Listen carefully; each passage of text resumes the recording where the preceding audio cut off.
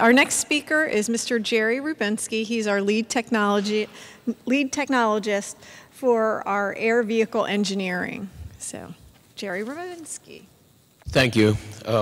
What I'd like to do first off is just to give an overview of the department before I get into the topic descriptions.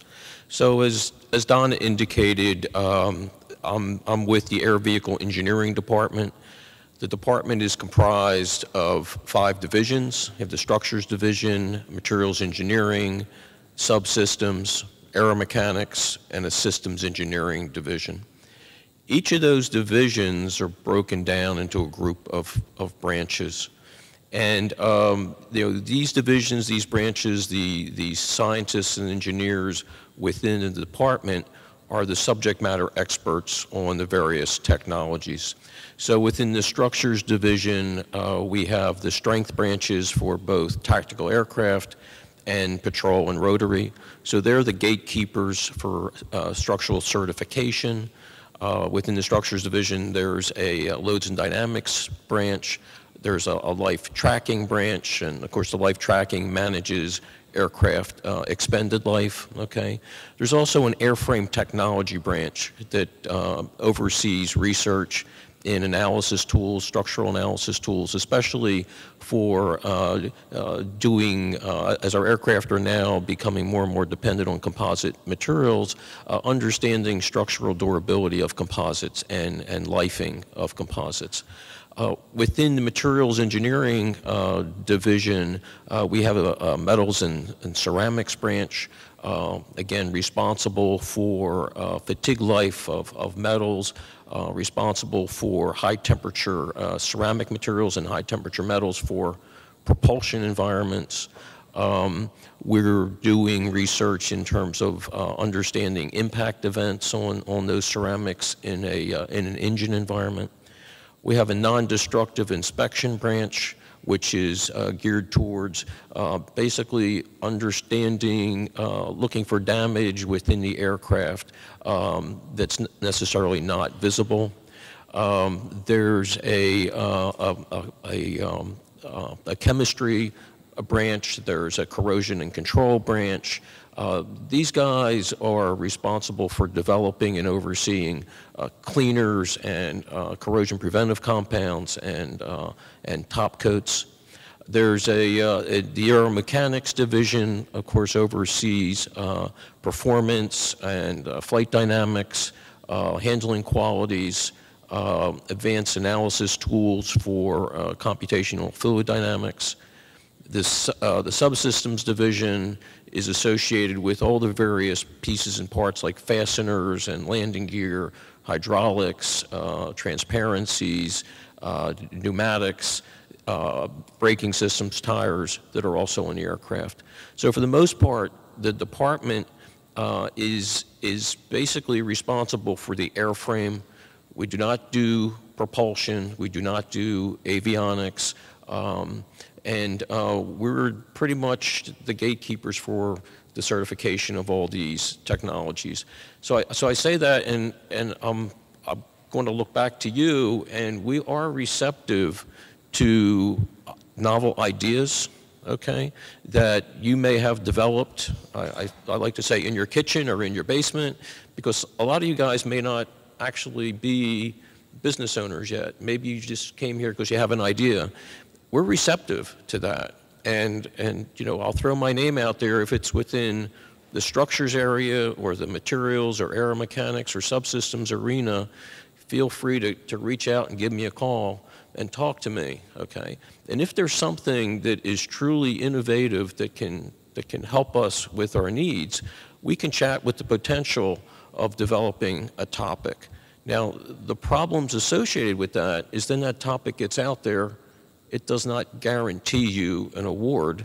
In fact, it stimulates your competitors from developing solutions. So it's all about not just a topic, but it's about a good proposal, okay? So what I'd like to do now is just go through the topics, okay? So, so the first topic is actually an avionics topic. It's additive manufacturing technology for sonobuoy applications. So even though it's a 4 or 5 topic, I can talk to it a little bit. So typically, additive manufacturing has been used for prototyping and low volume type production, okay? One of the things that they're looking to do here is use additive manufacturing to actually produce large quantities of sonobuoy components, okay? And so there's a challenge here, and they're looking for basically novel production methods, okay? Or possibly leveraging unique materials here. And the key is to reduce costs for large production type of producing large quantities of sonobuoy type components.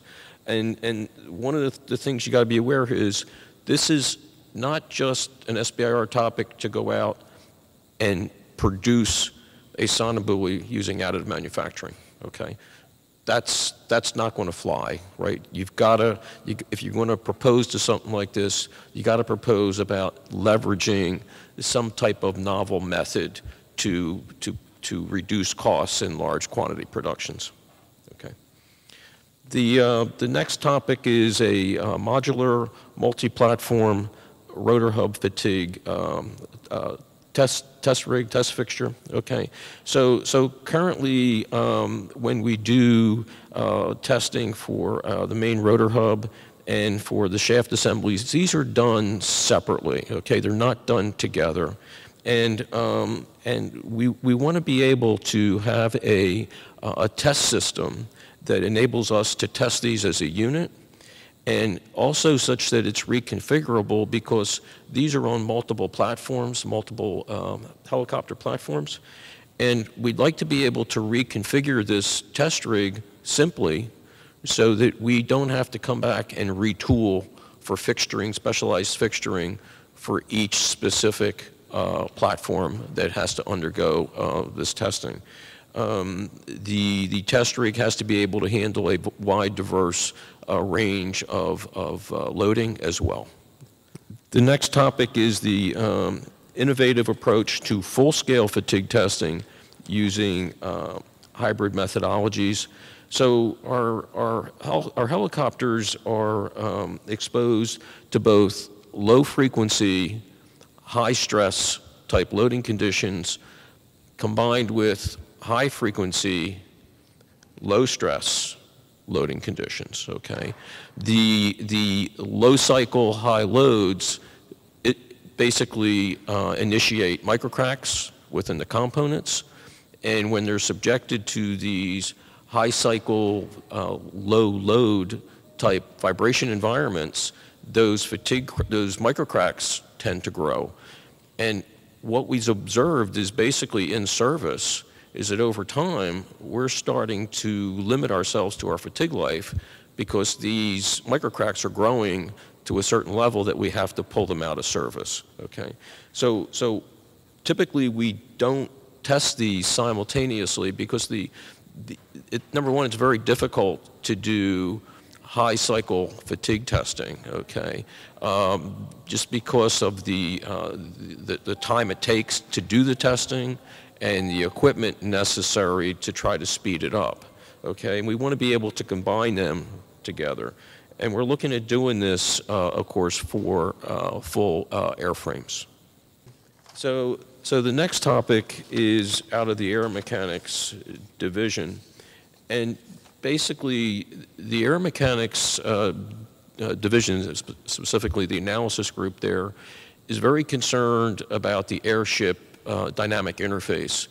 So as we're launching or recovering aircraft, we're worried about the air wakes that's coming off the ship as we're trying to recover, and the influence that has on the platform. We're worried about when we land a helicopter and have all these rotor flows coming down and they start bouncing off of ship structure and coming back to the helicopter, that effect. So the way we study those phenomena is we use computational fluid dynamics, And those analyses require a lot of data storage, okay? We're looking at doing this analysis as a function of time, so we're doing multiple time steps, and we're using up tons and tons of data storage, and that's really costing us both in terms of dollars as well as computational time and wall clock time. And so we're looking at methods to do what we call reduced order modeling, okay? The next topic is prediction of rotor loads from fuselage sensors for improved structural modeling and fatigue life calculation. Currently, the way they obtain rotor loads is through flight testing, and we only perform limited flight testing based on resources. And yet there's an infinite number of flight regimes that you can impart an array of different loads on the rotor hub.